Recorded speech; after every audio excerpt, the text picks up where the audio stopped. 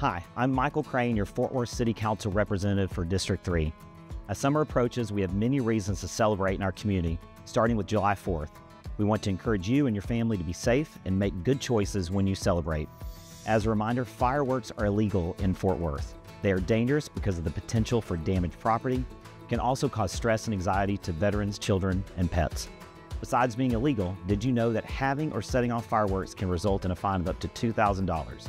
And remember, what goes up must come down. Any celebratory gunshots can result in jail time. Please do not call 911 to report fireworks. Instead, call the fireworks hotline at 817-392-4444 or report online using the My Fort Worth app or www.reportfireworks.fortworthtexas.gov. Have a safe and happy 4th.